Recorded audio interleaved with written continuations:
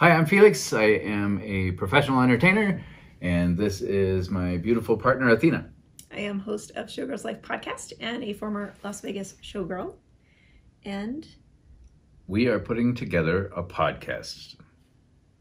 This is it's really just an evolution of our own private lives that we have been enjoying for a number of years. We have endless conversations. Yes. And there are many topics. We generally agree, but we don't agree on everything.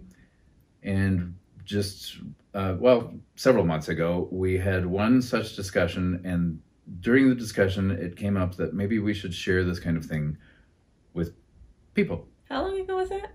I don't know, months ago. That was 2 years ago. Well, okay, yes. Yes.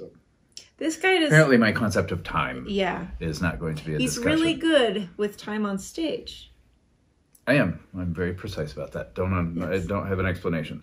Okay. Yeah. All right, so we've decided we're going to share these conversations. The conversations are going public, and we are inviting you not just to be a fly on the wall, but to participate in these discussions. We'll give you several ways that you can communicate with us, and we'd love to build a little bit of a community, of course, but we certainly encourage you when this thing launches, which is coming up. In a couple of weeks. Just a couple of weeks? Yeah. Yeah, that's January 1st. Yeah, we'll have plenty of content for you to discover whether or not you want to participate, but you're certainly encouraged. And for that matter, if you come in late in the game, we're going to leave things up for you to go back in, and you can participate that way too. But we are opening our personal discussions about a lot of deeply philosophical. Physical too. Physical. Yeah, we talk about physical we things. talk about everything. We talked about your butt last teaser episode. Already, this has come up. Anyway, the reason we're doing this is to explore these topics continually, as we often do, but to do so in a more public way, to share this stuff with you. And our hope, I suppose, is to not only communicate where we are as individuals, where our brains are, where our hearts are, what we believe about certain things, experiences that we've had. We're both amazingly experienced, which is fun to say. I mean, between us, we have, I don't know how many years of experience in entertainment. Like 60 years, over 60 years of professional experience. Easily, yeah. That's a lot.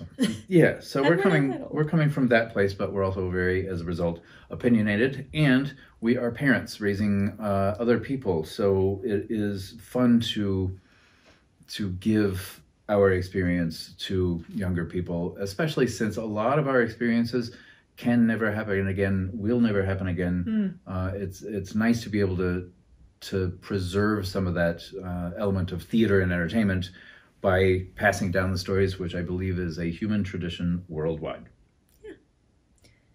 Yeah, so why are we doing this? Why are we doing this? That was fun. More of the what. Yes, but I think we're doing this really because we enjoy it. Yeah, we're storytellers. Yes, I think that's it. But also to inspire people. We clearly, in the last teaser, talked about inspiring a stranger in Paris. That's true. And I think that now this podcast isn't just about our escapades backstage or on stage or traveling or whatever. It's about life and how we live our lives and under which philosophies we make choices in our lives. I think you'll appreciate that one of the soapboxes we share, soapbox insistences, is authenticity. And this is a platform in which we intend to share with you as perfectly authentic people. You'll notice that neither of us are in the costumes that we were accustomed to wearing on stage. It is just us, and I think that's important for you to know, but important for us to be able to share. It's kind of different because what we're used to sharing on stage is a little more manufactured, and this is a little more free. I wouldn't say it's manufactured. This is curated. One of those things that we are disagreeing on, but we're okay with it. Curated, yes. Okay. Yes. Structured. It's an illusion that's curated. Yes. Okay. I got him to agree. He said yes. No, I just think it would be like just saying why we're doing this is we're here to inspire people and to inspire discussion and possibly to change, not change beliefs, but be open to seeing that there are other beliefs out there. And of course, with the reckoning of 2020, a lot of things were just like dredged up and a lot of, division happened because of the inability to be more flexible and open to different ideas and beliefs and things. So I appreciate the communication that we don't just want to inspire, but we want to be inspired. Yeah. And connect. And it's hard to do that in a podcast. It is difficult. So we're going to set up the systems to allow you, our audience, to reach out to us and connect and share, if you have questions or things we failed to bring up in episodes. We definitely need that too, because we're not going to do 1.5 hour episodes. No, that's one of the commitments that we've made, is that they're not necessarily bite-sized, but they're certainly... they're digestible. Digestible and commute-friendly, I would say, right? Oh, yeah. Something that you can Unless you're like me and then you listen to everything at 2 times speed. That's true. I listen to podcasts at 2 times speed because I want to listen to more podcasts. This guy, he doesn't get it.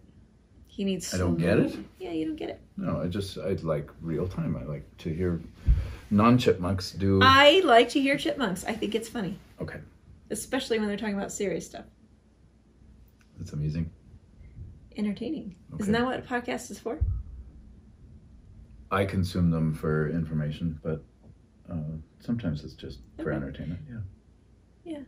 Well, I think we should combine those loves into a podcast, and it could be edutaining. Let's do it. Let's do it. Okay. All right. We'll see you in January.